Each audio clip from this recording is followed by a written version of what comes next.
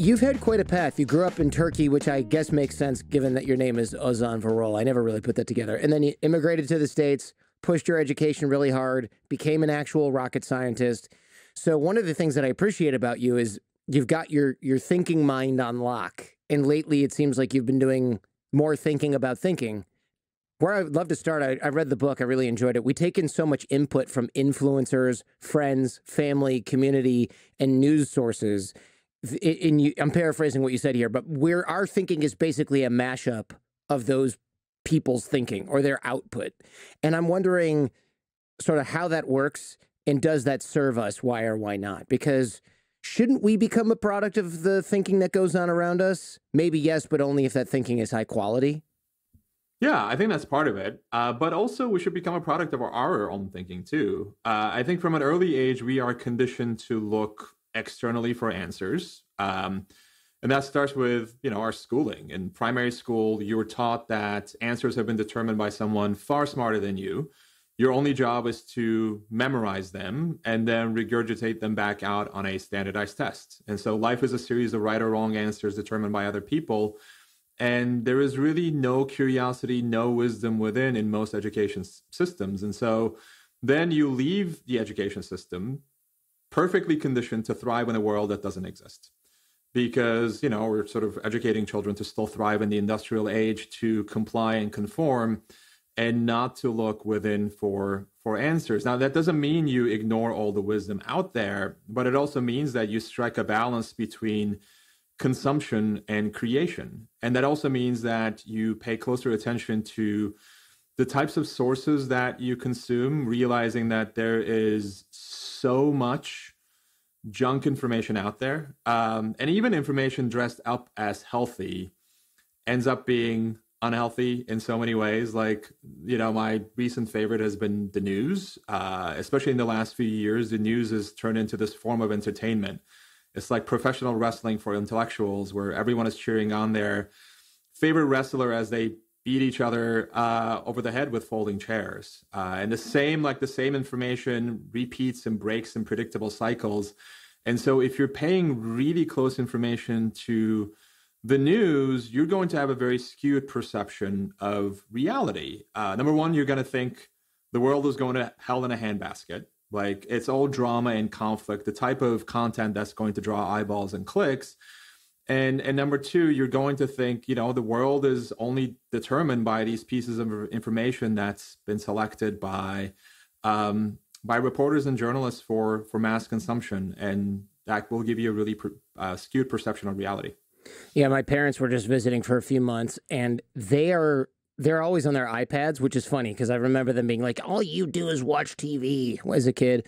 And now they're so addicted to their iPads, and all they do is read things that people share on Facebook and other news sites.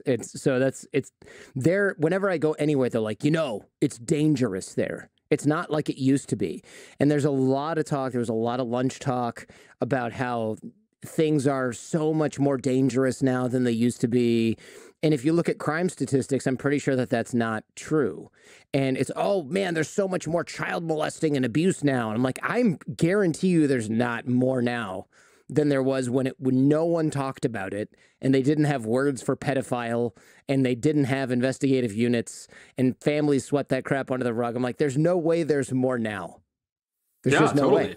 Exactly. And the other problem is you see the same piece of news repeated across different news sources. So your confidence in its accuracy increases. And more than that, your friends and colleagues are also reading those same sources. So then they're repeating this information back to you. And so you're getting it from multiple news outlets and multiple friends, which means your confidence in its accuracy increases. And so you end up with a really skewed perception of reality. Yeah, I know. I think Steven Pinker talked about this on the show, where it's like now's one of the best times to be alive, not just because of medical technology and things like that, but because for the most part, crime is on a downswing. Pandemic sort of blipped things back up for a second, but I don't think it's where it was in the 70s or the 80s, for example. Like New York was really sketchy in the 80s. It's maybe worse now than it was in 2019, but it's not as bad as it was in 1988, where you couldn't even go to Times Square after sunset because it was too dangerous. Now there's no sunset there because of all those damn billboards that light up. But I'm getting a little bit off track here. We come up with conspiracy theories and we think we're independent thinkers when it seems to me like a lot of conspiracy thinking is just maybe people who recognize that they're hearing the same thing everywhere and they're like, aha, now I'm just going to think the opposite. Not based on anything other than I'm hearing this in so many places, I just want to think the opposite. And they'll say that everybody who believes what they see somewhere is sheep. And I understand why they think that, but it seems like they're just countering sheep thinking with sheep thinking. That's the opposite of the mainstream. Exactly. And it's conformity of a different kind, right? And so the only thing you're doing is reacting to the mainstream, and then you're defining yourself by your adherence to this conspiracy theory. And that, you're right, that's in part fueled by if you're looking at the same types of news sources and getting the same type of information that confirms what you think is true, then your reality is going to be skewed. I think there's also this problem with belonging in the modern world. Like, we've lost touch with so much that makes us human. Like, we don't belong in nature. We don't belong. We live in these suburban boxes, disconnected from neighbors, disconnected from animals, disconnected from nature, disconnected from so much that makes us human. And so we're craving belonging. And I think things like conspiracy theories give people a sense of belonging, because now you believe this thing that other people don't believe. And by the way, you can find other friends online who also believe that thing. And you can get this sense of belonging in a way that, unfortunately, we're so deprived of.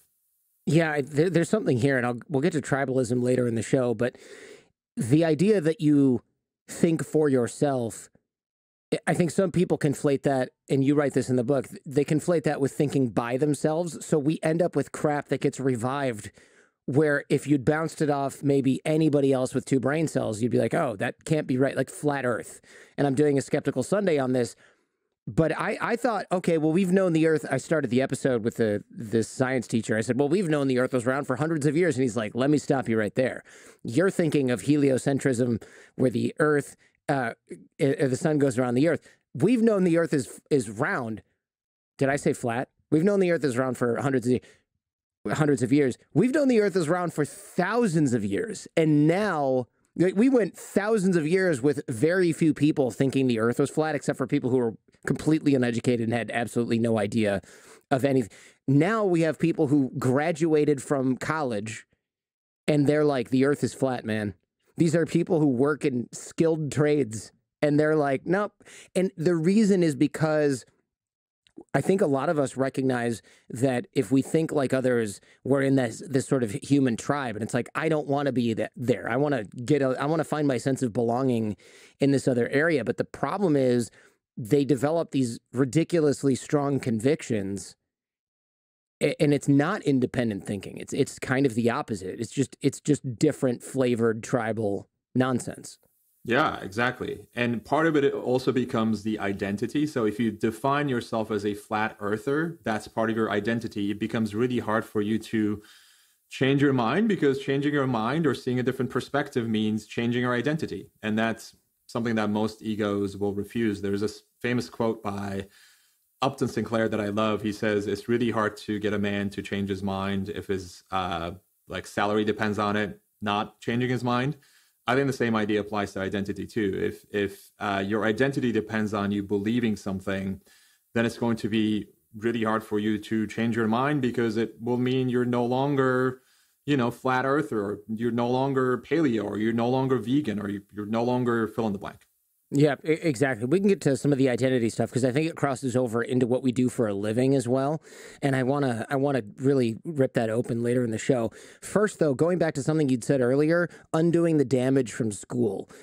School was never my strong point. And I did okay, right? I went to law school, which is hard to get into. I got good grades, but I had trouble fitting into an education system that was sort of designed to grab the lowest common denominator of thinker and then bring them up to a certain level, because that unfortunately also required all divergent thinkers like me. And I'm not saying like, oh, I'm so smart, I'm a divergent thinker. I just mean anybody who thinks even remotely differently or can't sit still in a seat. It requires the hammering down of those those folks as well in order to fit through or into the mold. And I think you phrased it well when you said they treat everyone like airlines treat economy class passengers, the same bag of nuts, which are pretzels now, I guess, because some people have allergies. But that just proves your point even further. The same bag of nuts for every seat. So it's efficient, but it's not effective. Exactly. Yeah, I miss the peanut days. Yes, now it's pretzels. Absolutely. And research shows that creative students are rated as problematic by their teachers, precisely because of the reason you just described, right? Creative students tend to be divergent thinkers.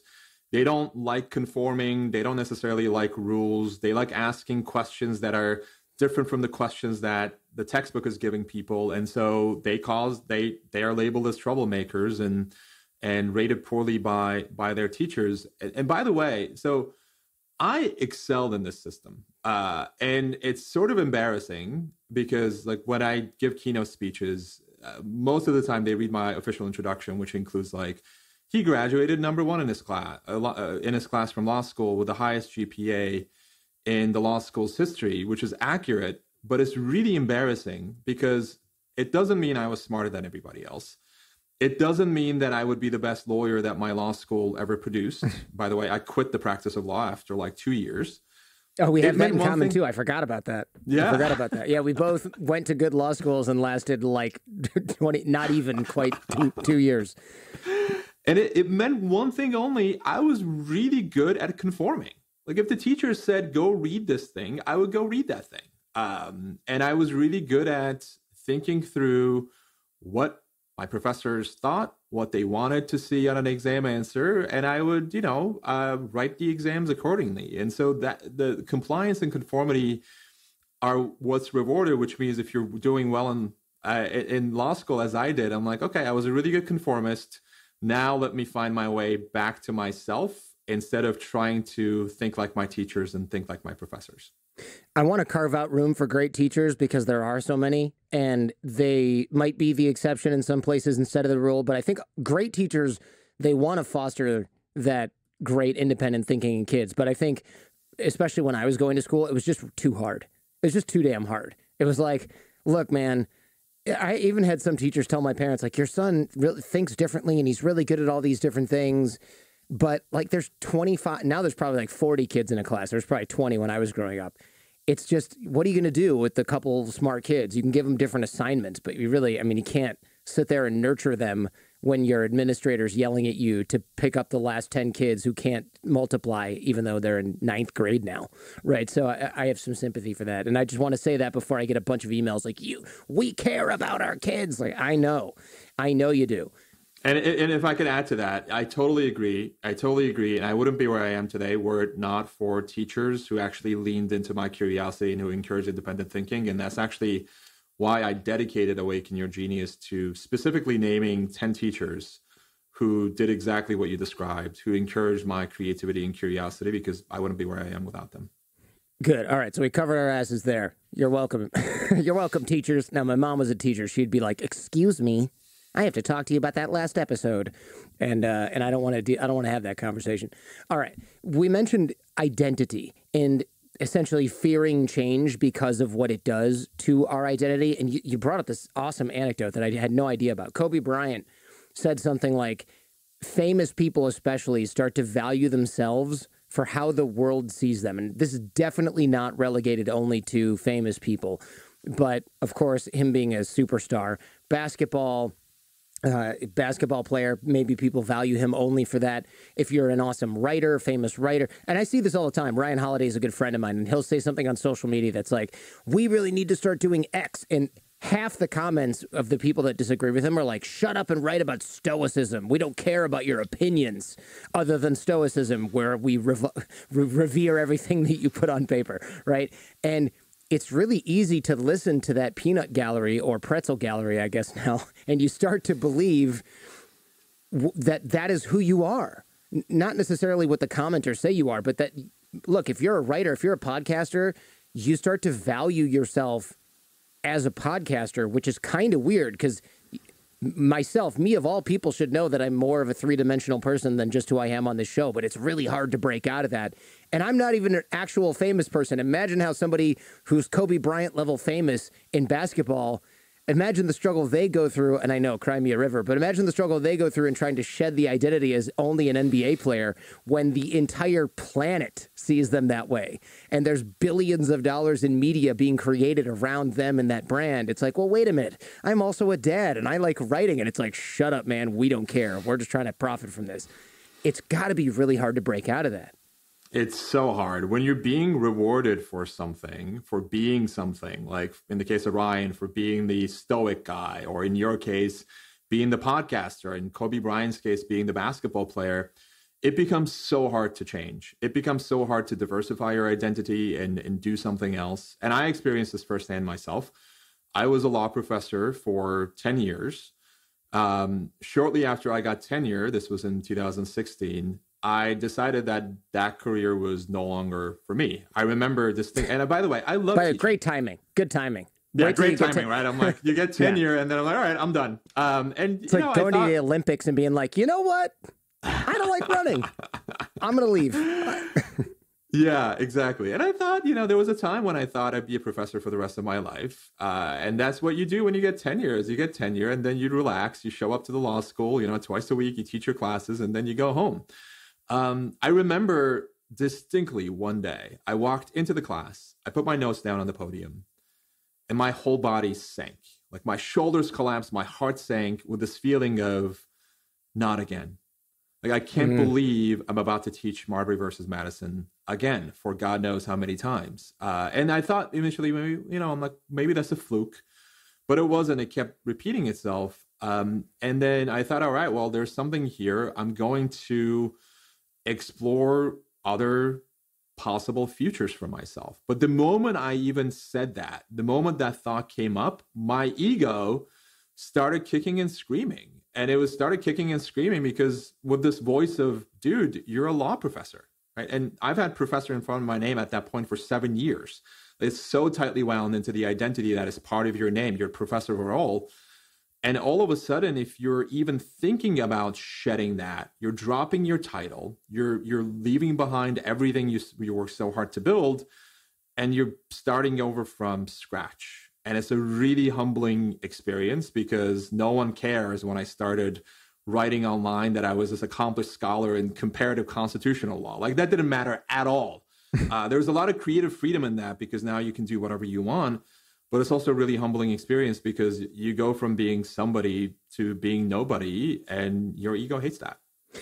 I remember when I had to restart this show, and I had disagreements with my business partners, and I was in this training company and yada yada. Leaving and starting over was hard, but one of the major components of that was it was like, who am I? And I remember even thinking and saying out loud, who am I? If I'm not Jordan Harbinger of XYZ podcast, what am I, just Jordan Harbinger and I'm going to just start a new show? Like, can I do that? Am I still the same person? And my wife was like, what are you talking about? My parents and wife were like, what are you talking about? Because they saw me more clearly and more three-dimensionally, but I was really stuck in, but I'm this person of this organization who does these things. And those are over. Those are over now. So it rocked me way more. This should have been an explosion somewhere off the bow or the, I don't know, starboard side of the ship. It shouldn't have been a torpedo in the hull. Or maybe if it was, I shouldn't have taken on so much water, to torture the metaphor. But it really was screwing me up, right? Because I confused my skin, I guess, or the external layer with who I was on the inside. And it seems corny, but I think a lot of people do that. I think if you transition out of something, it's almost always harder because you view yourself in that identity. But if you get booted out of something, it's very tough. If you get kicked out of the NFL, then what are you? Are you a football player? No, you're an ex-football player. Well, that's lame, right? Because you weren't ready for that. So that's extremely unsettling because it rocks the core of who you are. Exactly. Identity, we often equate it with the self, but identity actually obscures the self in many ways, and it feeds into your ego, so it becomes really hard to let go. There's this parable I share in Awaken Your Genius, this Buddhist parable about a man who builds a raft to cross a raging river. He gets over to the other side. He picks up his raft, and like he starts walking into the forest, and the raft starts snagging against the trees and impeding the man's forward progress. But he refuses to let it go. He says, I built this thing. Like, it saved my life. I'm not going to let it go. But to survive today, he has to let go of the raft that saved his life yesterday. So to step into who you are becoming, you need to let go of who you once were. And that's really difficult to do. But one of the things that helped me was realizing and having these like internal conversations, as woo-woo as it sounds, having these internal conversations with the parts of myself who were doubtful, who were saying, for example, you spent 7 years of your life bringing you to where you are today. You are about to let all of that go to waste. And, you know, economists call these sunk costs, the time, money, and resources you spend to go to law school or start a podcast or start a business, whatever it might be. But in those conversations I was having with myself, I told myself, none of that is a cost. It's actually a gift from my former self to my current self. And I can take those gifts and repackage them and reimagine myself as something new. So I took my rocket science past, for example, and that's another layer identity that I had shed even before I went into law school. I took that, and that became part of, you know, this critical thinking toolkit I had, and it formed the subject matter for my last book, Think Like a Rocket Scientist. A decade in academia gave me the tools to write. I mean, I spent so much time writing, and it gave me the tools to storytell and teach and engage audiences, because I taught these big first-year classes, required classes, filled with students who didn't want to be in the room. And so I had to engage them in some fashion, and I learned to become a storyteller. And I learned to tell out, you know, captivating stories and look for stories that would pique the interest of those who didn't want to be in the room. And so none of them is a waste. None of that is a waste. Now I can take my storytelling skills and use them in the keynote speeches I give and the books that I write. So that framing of looking back at your past as like a compost pile, fertilizer, was really helpful in getting over the fear of like, I'm just about to lay waste to everything I worked so hard to build. Yeah, it is tough to do that though, because of course we crave what we don't have, but then at the same time, I also fear losing what I already do have. So I'm like, well, okay, do I want to let go of that to get something else? That seems dangerous. But what you're saying, it sounds like what you're saying is, don't view it as letting go of something else that we already have. View that as laying the groundwork, the seeds, whatever, for the new thing. And you give this sort of snakeskin analogy in the book. You can shed your beliefs like snakeskin, and that's scary. But as humans, we can always put our old skin back on. And I think it's really hard to look at change as potentially temporary. You can try something new, and you can always go back. I mean, I guess if you quit a tenured position, it might have been hard to go back and be like, hey, can I get that back? This was, I shouldn't have done that. Maybe you can. I'm not sure. But the idea of finding that you are not your identity, that's tough, because even our language starts to reflect this identity. And you see it all the time. I'm a Democrat, I'm a Republican, or I'm a whatever, insert religion here. And it's hard. If our language structure is the way we think, then it's going to be really hard to shed the idea that we are not that when we constantly say that we are. Literally. Yeah, exactly. And I want to go back to something you mentioned about, you know, the snake shedding skin and not being permanent for humans. For some things, you can go back to what you were doing before. Not in the case of a 10-year job, I probably would not be able to get that back. But because of that, it was really important for me. I didn't just blindly leap. I didn't like quit cold turkey and leave. I think it becomes really important to experiment with potential futures. And so while I was still in academia, I was placing little bets on the side, trying on different potential futures to see which, like, does this new skin suit me?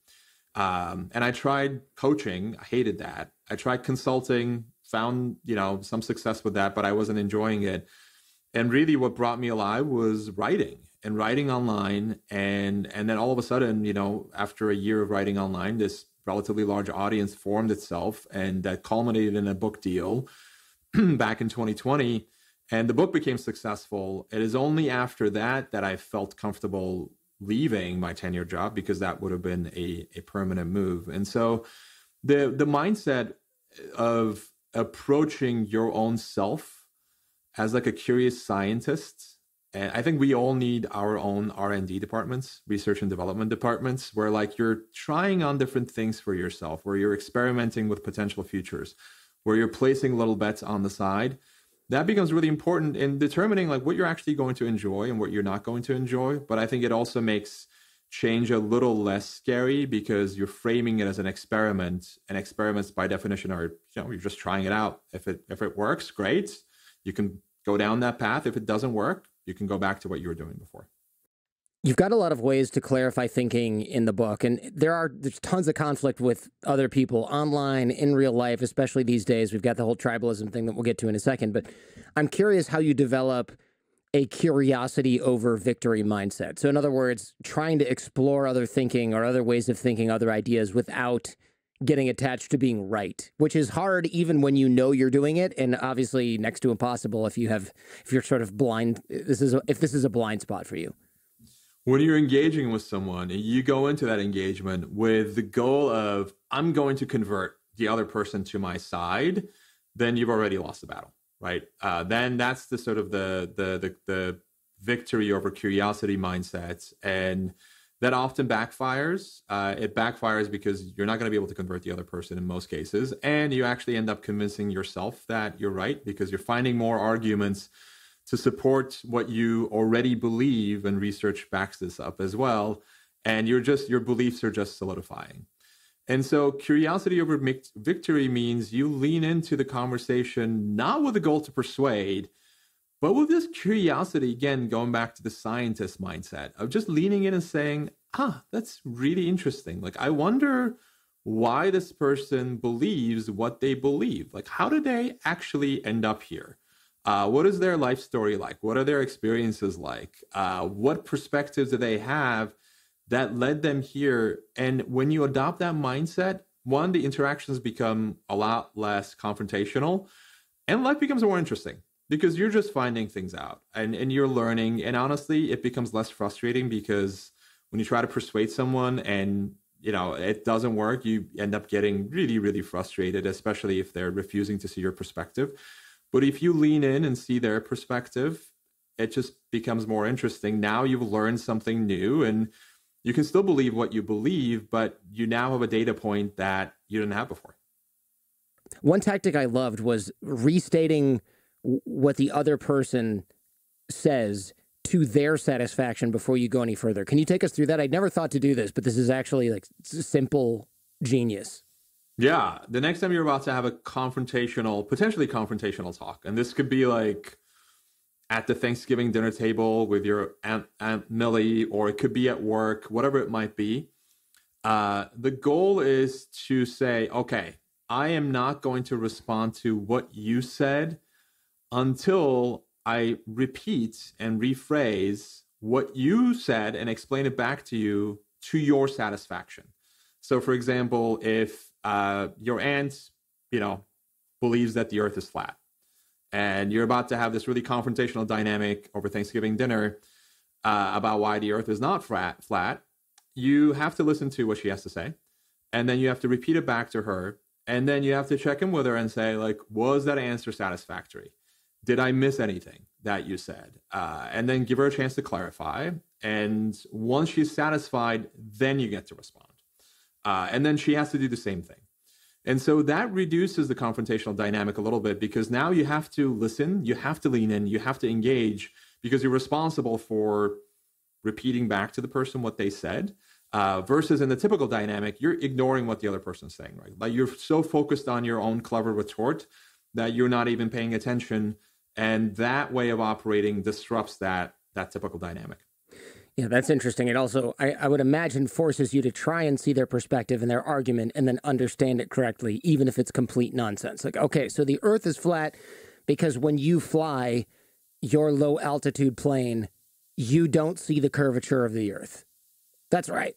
Okay. And then then they have to do the same thing for you. So what you're saying is if I could fly higher, I'd see the curvature of the earth? Yeah, that's what I'm saying. It's almost like when you're close to things, they look flat, and when you're further away, you can see the shape more accurately, but whatever. So another tactic that I love, or another idea, or methodology that I love is instead of saying, this is what I believe, go with, this is how I currently understand the issue. What does this do? This seems like a language reframe that's useful.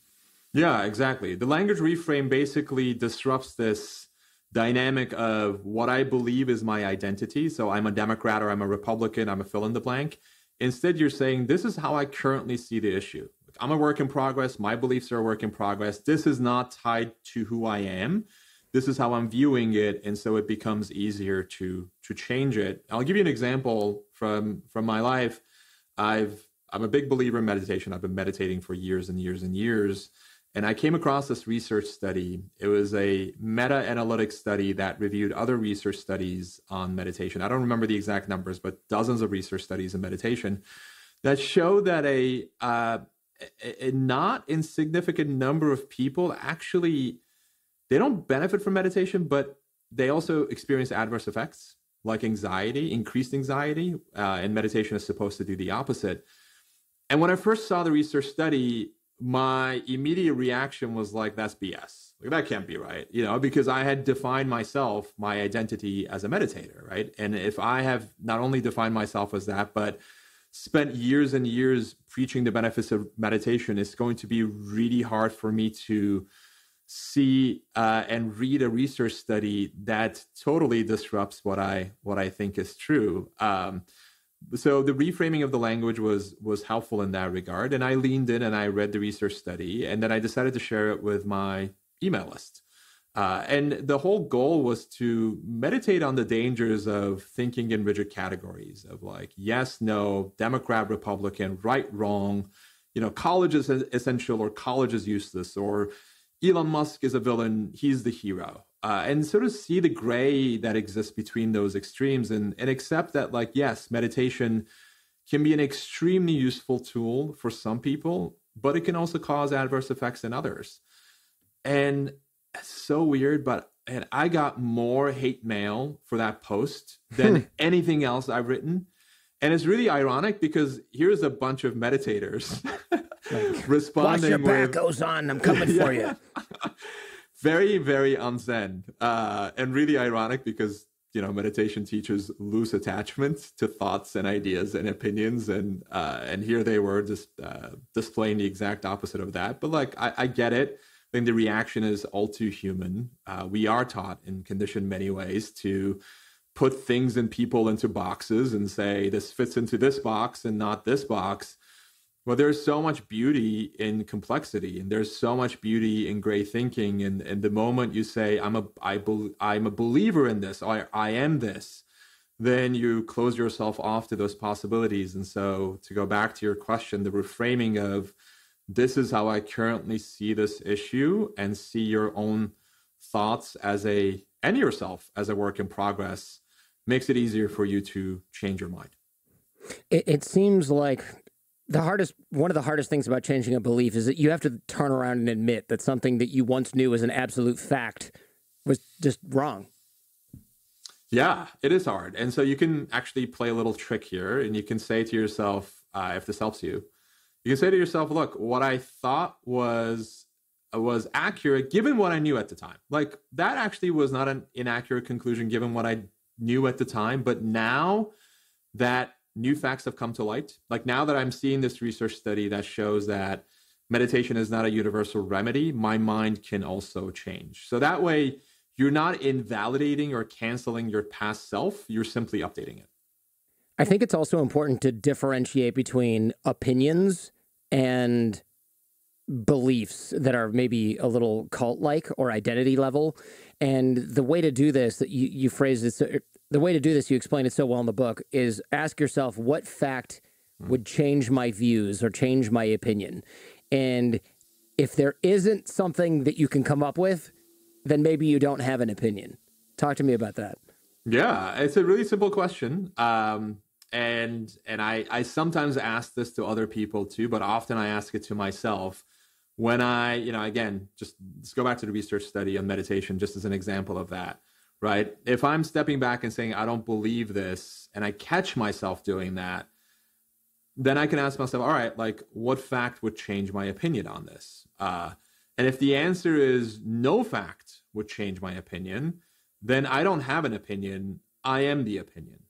The opinion is so tightly wound into my identity that I have now become the opinion. And as Richard Feynman says, the first principle is that you must not fool yourself, and you are the easiest person to fool. You become really, really easy to fool when you are the opinion. And so I find that a useful question, a check, sort of a tripwire when I find myself getting caught in my own identity. Hey, if you like what you're hearing and seeing, check out the Jordan Harbinger Show podcast feed. There's a lot more just like this. You can find the Jordan Harbinger Show in Apple Podcasts, Spotify, or wherever you get your podcasts. Now, back to the show. It seems like that dangerous attachment to dogma, that's sort of the dangerous tribalism that we were talking about before, right? Because this question is not just what facts would change my views or my opinion. It seems like it doesn't just work for online disagreements. There's outright cult-like groupthink, tribalism. I'd love to talk more about how tribes form, how we then pick up dogma and behavior from those tribes as well. Yeah, we touched on that a little bit, but I think tribes, especially modern day tribes, have become this metal to our magnet of craving to belong. So we don't find belonging in traditional sources, and so instead we go to modern day tribes. Now, there's nothing wrong with belonging to a community. I think where tribalism gets dangerous is when it enforces conformity, when it says you cannot think differently than we do. You cannot read anything that's not on the approved reading lists. When tribes push their members to do things that they wouldn't otherwise do individually, and respect them for what they say versus like who they actually are, I think that's when we end up in dangerous territory, because now, as a member of a tribe like that, you've outsourced all of your thinking. You've given up all of your thinking to the tribe. And so, if your tribe believes that immigrants are destroying our country, then you believe it too. If your tribe believes that Elon Musk is the devil, then you believe it too. And then you end up, if you at all, even a little bit, deviate from tribal conformity and tribal groupthink, you get shamed, canceled, and shown the door. And so and then you also, by the way, get shown the door if you don't disagree with the right people. And so it becomes this, and social media arguments, by the way, have turned into these like membership cards. You're not really posting things on social media to engage with other people. You're just sort of waving these membership cards saying like, I'm saying the right thing here, therefore I belong. So virtue signaling, is that the same thing? Yeah, exactly. Yeah. Virtue signaling. Yeah, same thing. And so there is no room for individual thoughts. There is no room for any deviance from the tribal dogma, because tribes feed on that. Tribes feed on having a singular dogma and having a membership that doesn't deviate from that dogma. So the moment you say anything different or you read anything different, you get shamed and canceled. The problem is that we end up following the dictates of our tribe without thinking critically about them. It's not just that we end up in the tribe and end up picking up dogma and behavior from the tribe itself. It's that they circumvent whatever filter we might have had. And I noticed this when I talk to people online or elsewhere about these types of beliefs. They think that they think critically about those beliefs. So it's, and I'm sure I'm the same way. Okay, you picked up a belief from your tribe. No, I've really thought about this and I've weighed the pros and cons. Have you though? Because I've noticed the most brain dead tribal followers seem to be the ones who just cannot shut the hell up about how they're independent thinkers. And that's why they believe that Anderson Cooper is a reptilian, alien, Illuminati, something. It goes back to some of the conspiracy thinking we discussed at the top of the show. It's almost like the more you feel like you've got a really strong logical filter, the more easy it is for the tribe to just drop a random belief, identity belief, whatever way of thinking on you, and you just swallow that shithole. Exactly. And it's especially true if all your friends are also flat earthers, right? If all your friends also believe the same thing that you're believing, then you're being exposed to the same opinion. Again, going back to something we talked about already, from different sources. And people do this all the time. They cut their own, say, political groups slack. So if you're a Democrat, you might cut the New York Times some slack, and then you scrutinize a lot more closely well, assuming that you're even reading anything from a conservative source, assuming which in many cases is not even the case. But even if you are, you're going to scrutinize that so much more closely than you might a news story from the New York Times. And simply being aware of that tendency, I think, is important. And then just sort of being objective and saying, look, my tribal affiliation, like my identity, doesn't define who I am, right? And so just because I voted Democrat in the last election doesn't make me a Democrat. I'm not going to pause critical thinking. I'm not going to pause independent thinking. I'm going to look at what I'm reading as objectively as possible, as difficult as it is to do. But if you're able to do this, by the way, if you're able to do this, you're going to see things that few other people see. Because the truth, people say, well, the truth is somewhere in the middle. The truth often isn't even in the room. There is so much smoke and mirrors. But if you can step back and act as the objective observer who looks at the frenzy and drama and the conflict from this removed place, you're going to be able to ask questions that no one else is asking and see things that no one else is able to see because they are so stuck in their own identity. I want to go one layer deeper. Why do we think this is? I know we reject info from competing sources regardless of its quality, like you said, but is it that tribalism provides some sort of certainty? Is that what we're looking for? It's because it can't just be the social connections, especially if they only exist online. Or is that just because they're better than nothing? But it's like, to me, I don't know about if somebody agrees with me on Twitter, it does virtually nothing for me. I think social connections are part of the story. If it's a single person on Twitter, sure. But if you're, hanging out in the subreddit of people who think like you, then that actually might give you some warm, fuzzy sense of belonging that trumps critical thinking. So that's certainly part of it. But then you hit the nail on the head with the other part, which is tribes introduce certainty into this really uncertain world that we live in. Like there's so much conflicting information out there. And so the tribe is able to say, look, this is the line we're drawing. This is right and this is wrong. Then it just becomes easier to make sense of the world. Then you're not lost in the world in this uncertain place, not knowing what to think or who to believe. Now you're going to be defined by the tribal certainty. It goes back to what we talked about with like the meditation study, for example, right? So if you are a meditator and you belong to that particular tribe, then you might believe meditation is a universal remedy, and that produces some certainty, as it did for me, right? It was easy for me to say, meditation is going to be so helpful to everybody, versus having a question mark and saying, you know what, actually the tool is more complicated than most people believe, and it makes sense to approach it with that nuance and uncertainty. But now the certainty is gone. Now the boxes are gone. Now the lines are gone. Now it's a lot messier and multidimensional. But I think, leaning into that and leaning into the beauty of that and saying like how interesting. This is actually not a universal remedy. There is more than one perspective to this. I find that really fascinating. Instead of approaching that, we reject it and go back to certainty. And I do think there is some genetic wiring involved here. I was just going to say, it's got to be wired in, right? Yeah, like if you think differently, other people might think differently. That's going to weaken the tribe. Exactly. Et cetera.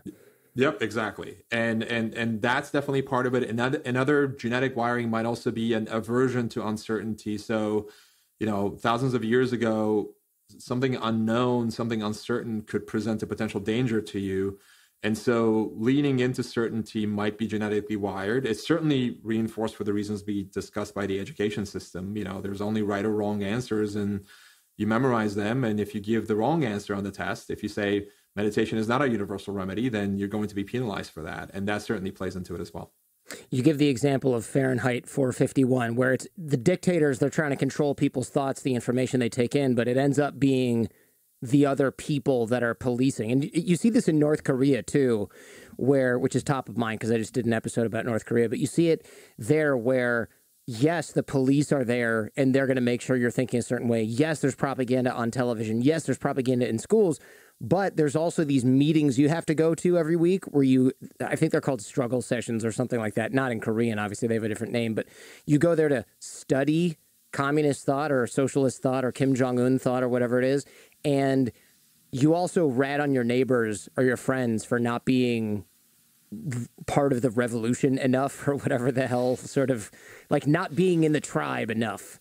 And you also, then you rat on yourself and you say, like, here's where I failed the revolution this week when I fell asleep while studying instead of staying up and lighting a candle and working deep into the night to understand Kim Jong-un's genius. You have to do stuff like that.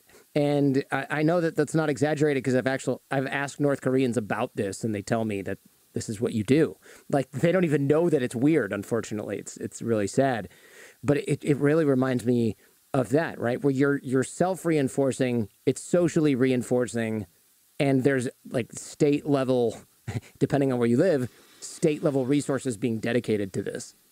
Yeah, interesting. So it's like confession, but in like a political setting, not a religious one. But you're giving essentially like this cadre ammo to use against you later, because I have no doubt that this is all being recorded and or jotted down so that later, if they need you on trumped up charges for being corrupt, they can say, look at all these things you admitted to over the years. Look at all these infractions. And why not weaponize that? I mean, that's the whole point anyways. And being intelligent, not an antidote to this, by the way. I know from, what is it, Kahneman and a zillion other people who've been on the show, smarter people are even more susceptible because we're just better, I include myself in that, you're welcome, we're just better at spotting patterns, which makes it even worse. Tell me about this. Yeah, you're better at spotting patterns. You're better at coming up with evidence and supporting arguments to support your position. And, you know, the more you come up with those arguments and the more you try to convince other people that you're right, you actually end up convincing yourself. And then the smarter you are, the worse the tendency gets. And so, yeah, being smarter is not an antidote to this. You still have to think critically in ways that a lot of smart people don't. In the book, you mentioned something called the digital morning routine. And I didn't think I had this, but I actually do. And I'm not talking about like waking up in the morning and meditating and making coffee and this and that. It's the real morning routine that you actually do. And I hate the term morning routine in the first place because it's the focus on what successful people do in the morning. That's another topic. We'll get to that in a minute. But tell me about this, because I thought, I don't have a morning routine. And I totally, unfortunately, do. Yeah, the digital morning routine, which was a question that someone asked me, and my reaction was exactly the same as yours, Jordan. I'm like, I don't have a digital morning routine, and I absolutely did. So these are the first like 5 apps or websites that you check every morning. So you reach for your smartphone if you're like most people. You wake up and then, you know, you check Instagram and TikTok and the New York Times and stock market, whatever it might be. We all have our vices. And what you're doing and what I was doing was essentially gorging on a giant bucket of M&Ms for breakfast in the morning. Like, I was taking all of this information that is completely unhealthy and junk and feeding it to my mind. And if, you know, junk in, junk out, basically, if that's what you're paying attention to, then the output is also going to turn into junk. We have this misconception that our most scarce resource is time or money, but our most scarce resources are attention, because you can only pay attention to one thing at a time. Attention doesn't scale, and this is why, you know, tech companies have discovered the value of this resource. You give your attention to them for free, and they sell it for a fee. This is what the whole social media business model is all about. And so, if you're paying, it's like what they say in the movies, like, be careful where you point that thing when it comes to a gun in a movie. Same thing with your attention. Like, be careful where you point that thing, because if you're pointing it to your moment-to-moment reality is defined by what you pay attention to. And the easiest way to change your reality is to stop paying attention to junk. So get rid of your digital morning routine. And I know this is easier said than done. One of the things that I found really helpful is to look for the unmet desire behind the digital morning rotation, or behind the need to reach for your smartphone. And often when I reach for my smartphone, I'm doing it because there's an unmet desire for excitement or adventure or distraction. I like need something new. And after repeatedly checking in with myself, and I encourage you to do this, by the way, you can pause this conversation, go spend 10 minutes checking your favorite sources of distraction if you're listening to this. It's the stock market, news, whatever it might be. Come back and ask yourself, number one, whether what you just did reliably satisfied the desire you had for excitement and adventure. And number two, also check in with yourself about how you're feeling. If you're like me, most of the time, when I engage in that digital morning rotation or when I check my favorite sources of distraction, they leave me, not only do they not satisfy this need that I'm seeking, they actually leave me feeling worse. Like there's this low-level buzz of stress and anxiety in the background. Like Twitter makes me neurotic. Facebook makes me feel like I'm reliving the worst parts of middle school. Instagram makes me feel less than. And so it's not like through discipline that I sort of train myself to not check my phone. It's just like after repeatedly checking in with myself and paying close attention to how I'm actually feeling, I just know that it's not going to reliably fulfill whatever desire I have. It's actually going to end up making me feel worse. Oh man, I couldn't agree more. Especially if you make a living creating and or monetizing some sort of online presence. I mean, people might not see podcasting in the same light, but it is really easy to look. First of all, my feed is of course filled with other creators, and so it's like, oh man, look at this person got this guest, or they're doing this type of thing. I should be doing that. And my wife is always like, give FOMO about, and then fill in the blank. Whether it's a good friend of mine getting a victory where I should be happy for them, and I am, but I'm also like, I should be doing that too. Or it's just somebody I don't even know, and I'm like, oh man, I should have done that.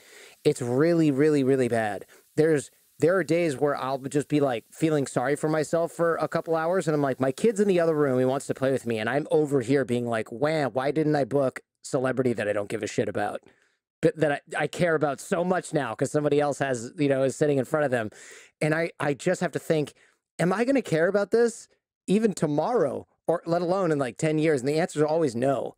But it's very, very hard because this whole thing is almost designed for you to feel that way. It's just, it's the worst. And I think it's worse.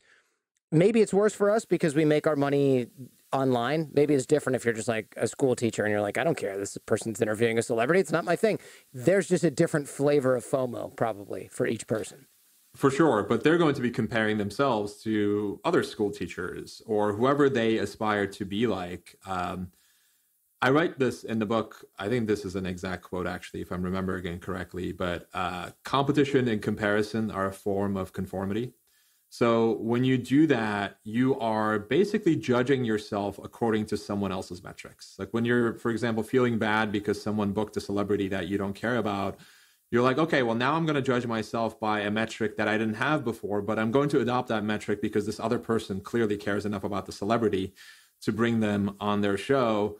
And so then you lose sight of who you are. You lose sight of what you care about, and you lose yourself in these vanity metrics that you don't personally care about. There are certainly metrics that are worth caring about as long as they're aligned with who you are, but you lose yourself in metrics that other people care about. And then you're like, wait, why am I working so hard to book the celebrity? Or why am I working so hard to hit whatever number it might be? And the answer is because someone else cared about it and you adopted it without thinking through it. You said if the average adult read books instead of social media, they would read about 120 books a year. That's super depressing, man, because most people read 0 or what is it, like 2 books a year or something like that. God, how many would I read if I didn't read social media? It'd be hundreds because I already read like 100 books a year. So I could double that if I didn't use social. Well, I guess it depends. I use social media probably less than most people, but that's really something. I mean, that really puts things into perspective.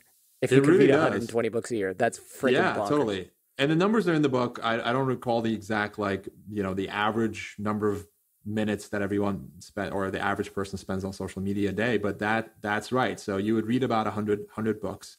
And it goes back to this idea of like, be careful what you're paying attention to. And I think we lose sight of how much time we spend on junk information because it's like death by 1,000 cuts, right? If someone took everything like all the meaningless stuff we ingest, we consume on a daily basis, and like gave it to us in book form and said like, I want you to read all this from start to finish, like all the meaningless status updates and Instagram photos and like tweet storms, you would almost certainly say no. Like there is no way I'm going to read this thing. But if it's given to us in these like digestible chunks, 2 to 3 minutes here, 2 to 3 minutes here, then it becomes easier to say yes. But over time, it's death by 1,000 cuts because all of that time adds up, not just in terms of time you're spending, but in terms of fragmented attention. If you're constantly fragmenting your attention, you're not going to think clearly. You're not going to be able to reflect. You're not going to be able to do a lot of the things that we talked about earlier in the show in terms of like critical thinking and independent thinking, because all of that requires sustained attention to what's going on. And if your attention is fragmented, you won't be able to do it. I found the reading list in my web browser recently. It's probably been there for 20 years, whatever. I don't care. But I never used it. Now, when I see an article that I want, I save it in the reading list. And then I go through that list like on Sunday morning when I'm in bed or something early before the kids get up. And almost exclusively, I'm just not really interested in reading that thing that I saved anymore. So it's almost, I would say 3 out of 4. I'm like, I don't need to read this, which to me turned out to be kind of a genius discovery, because it made me realize, okay, there's certain stuff I'm so glad I saved it because this is going to be really interesting. Most of it was just mindless entertainment that came up in a push notification or happened to be on the cover of whatever app I opened at that time and seemed interesting when I was waiting for my dentist to call me in for a cleaning. But really, I mean, that's just another flavor of entertainment. Yeah, exactly. And I love that you do that. I do the same thing with both read later and watch later lists. And whenever I go back, so when I find something in the moment, I'm like, oh, this sounds really interesting. I'll just save it to a list.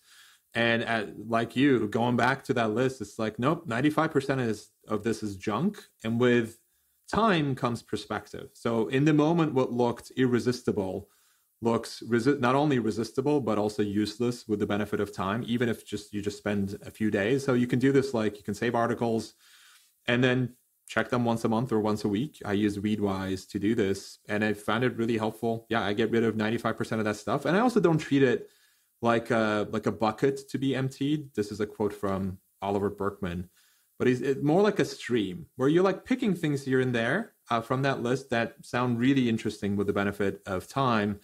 Not like I'm going to read every single thing that I save to this list. And then you get rid of a lot of the stuff that otherwise would have fragmented your attention. Oh, by the way, you're the only other person I know in the world who has created their own concentration in undergrad. And I've talked about this on the show before, but I think this is such an interesting idea. I always thought like, oh, I'm hacking the system, right? Because I could skip some of those bullshit weeder courses that are designed to just infuriate students. You're a professor, you know these exist, right? They're like accounting 201. It's really hard. It's graded on a curve. The professor's top grade, he gives 1A. Everybody else gets B's or C's or D's. And it's designed, like you have to take it because it's required for whatever major. So I got to skip those. And it gave me such free rein to actually explore what I wanted to do that I would never do college a different way if I had to go again. I totally agree. I remember when I was a freshman, I went to Cornell, sitting down with the course catalog and just flipping through all of these required courses and majors and thinking, man, none of these work for me. Like I really wanted this. I wanted to combine astronomy with physics and geology, and there was nothing that captured what I wanted to study. And then I had this thought. I thought to myself, well, can I go off menu? Can I design my own major? And I trekked to the registrar's office and asked them. And it turns out the answer is yes. So just like you, they freed me of all degree requirements, except I needed like 120 credits to graduate. But then I could design my 4-year adventure for myself, as opposed to, contorting myself and Tetrising myself into shape to fit, a box that someone else had designed. And I was 17 at the time. That lesson stuck with me of like, there's actually a world or a way to live where you're not just forcing yourself to pick things from a predetermined menu. Because the best things in life are not on the menu. And there's so much value in going off menu. Like once you decide what you want, and by the way, most people find that a really difficult question to answer. What do you want? Like, what do you actually want? But once you've determined that, ask for it, or create. If it doesn't exist, create it. Because yeah, you get to design your own life. You get to design your own adventure, and life becomes a lot more interesting and fun. And the other best part is you get to name the concentration, right? So you think of the fanciest, most advanced sounding thing and you put it in there. And then when you apply to grad school, they're like, what the hell is this? Integrated international commerce. Wow, tell me about that. So you always have this spiel to start from because you didn't just like start with calculus or political science. I literally, the name was Integrated International Commerce, which at the time made sense because it was like the world is becoming more global now, and people were like, right now it's obvious. Back then it was kind of like, do you know you can manufacture things in other countries and then ship them back over here and it's cheaper? And people were like, I've heard of that.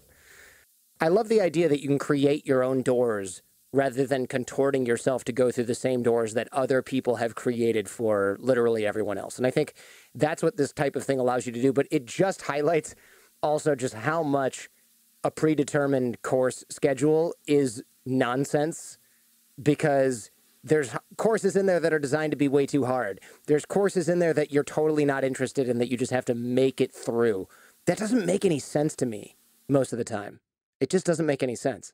Exactly. And having spent some time on a faculty, like I know that those decisions were made years, if not decades ago by somebody, and they're not going to change.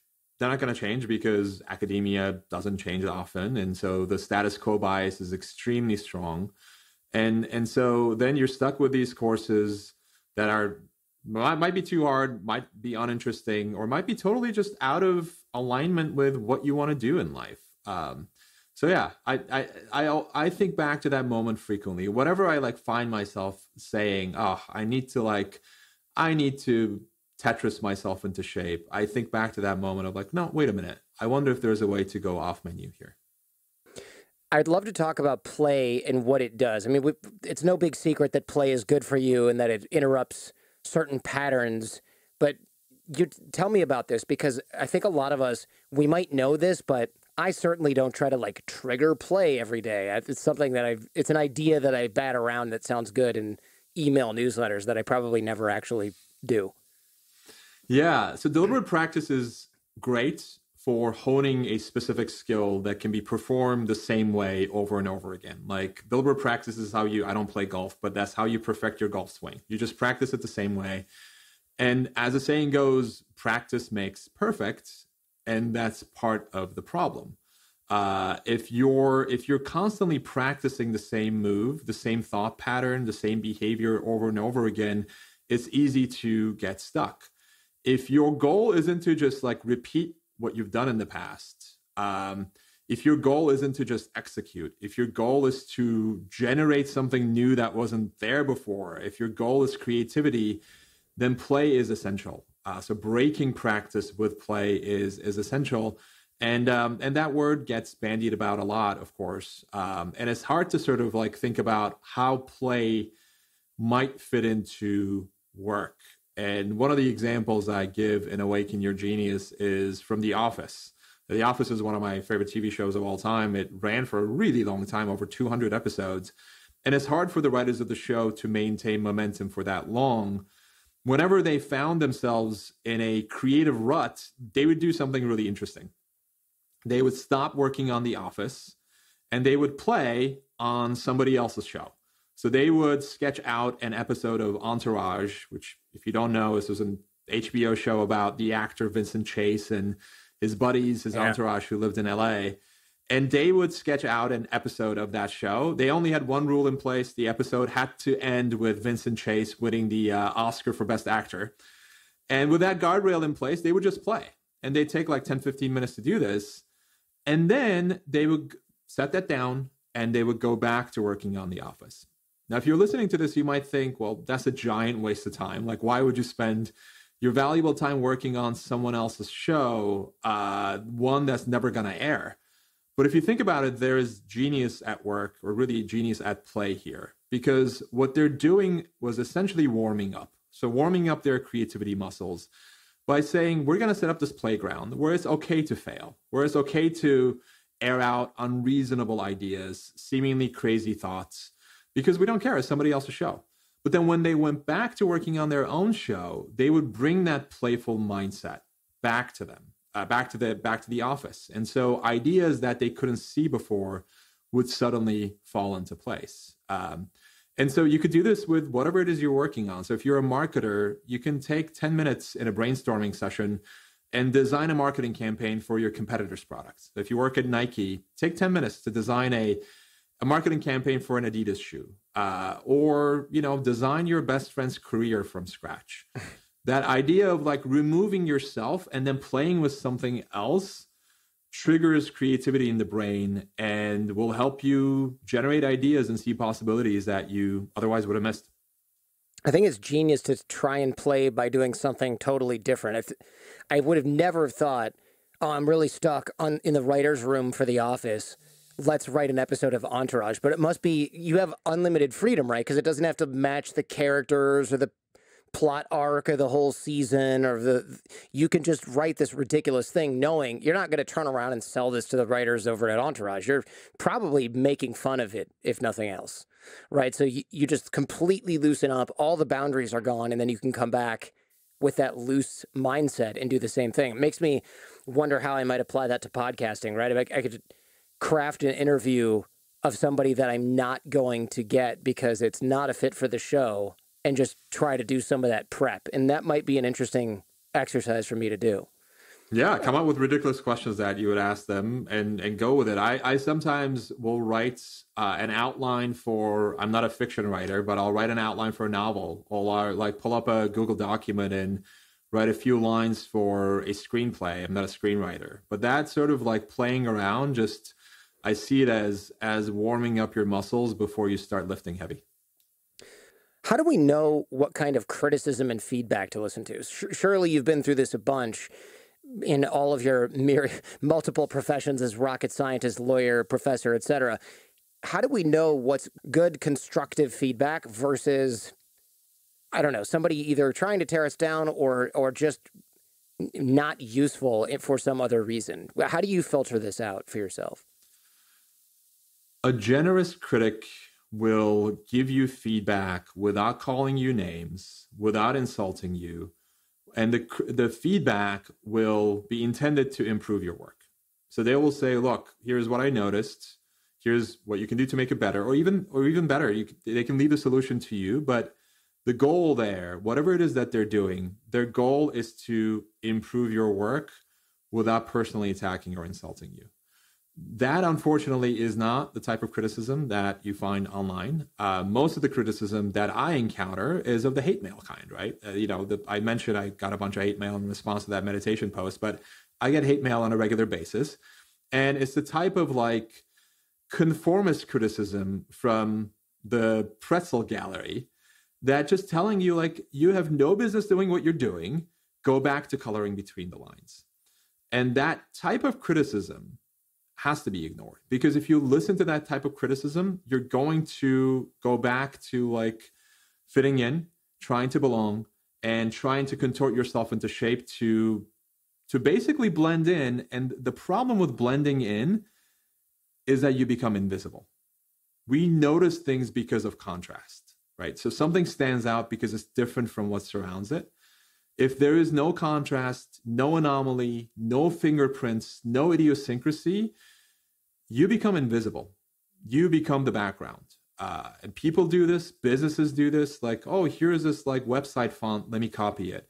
And then life turns into this game of like this race to the center where everyone is aiming at the same obvious target. And then, everyone becomes really bland and unremarkable as a result. And so there's so much value in leaning into those useful idiosyncrasies, but knowing that when you do lean into those useful idiosyncrasies, you will probably end up being chastised the way that you were chastised in middle school for showing your useful idiosyncrasies then. Like, you might have to contend as an adult now with your version of like sitting in the cafeteria alone from time to time. But it's well worth the effort. I spoke about this with my friend Ramit Sethi, who does like financial advice and business stuff. And one of the things he says all the time is the market will always try to turn you into vanilla, but then the market hates vanilla. And it's true. The amount of feedback that I get on the show that's like, you should do this. And it's always just the most, go do the same thing everyone else is doing. Like, don't talk so much on your own show. Just let the guests talk. And it's like, well, isn't that what sort of a lot of these news programs are? Isn't that what every other podcast is? Isn't the only sort of thing that's different about this show is that I'm here? I mean, it's not like you can't find these people in other places most of the time. So if I follow that advice, the show ceases to be what the show is. And then the vast majority of those same people, even the people who gave me that feedback, are probably going to be like, I don't know, it's boring now, and leave. And you do have to be really careful about what kind of conformist criticism you allow versus useful feedback, because yeah, the market will constantly try and make you vanilla, and then you'll find out that the market already has vanilla and or doesn't like vanilla. It's kind of a similar problem that I have with, and I'm going to throw a shot across the bow, my friend Tim Ferriss here, where he used to be really obsessed with other people's morning routines. I'm not sure if he still is, but it used to be like, oh, what do you do in the morning? And it was like, oh, I'd get up and I'd drink 3 protein shakes and I'd hop on the Peloton and then I go running for 12 miles. And it's like, great, but none of that is also going to help me become Warren Buffett or whoever the person is, saying this, or Arnold Schwarzenegger. It's totally irrelevant. And what is the name of the fallacy? It's post hoc ergo propter hoc. Yes, that. I always, the Latin stuff's really tricky for me to remember even after law school. Post hoc ergo propter hoc.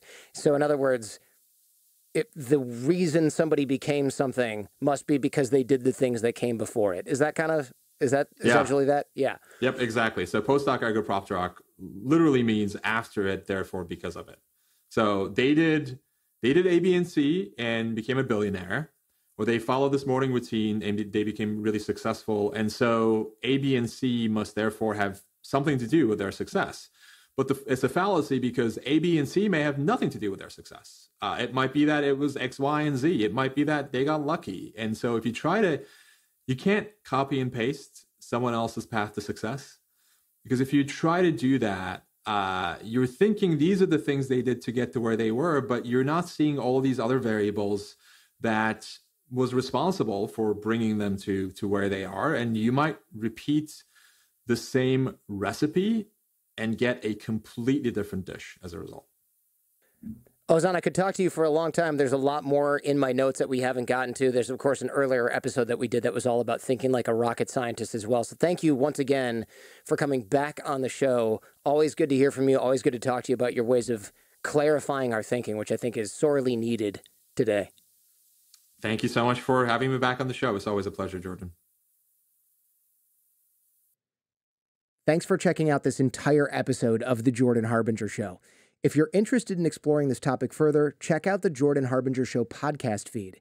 There, we dive even deeper on this and many other topics. In the audio podcast, I also close open loops, cover things discussed off camera, off air, and give some parting lessons from our guest. You can find The Jordan Harbinger Show in Apple Podcasts, Spotify, any podcast app, or at jordanharbinger.com. And also, if you found this episode useful, please share it with those you care about. Last but not least, like, comment, and subscribe.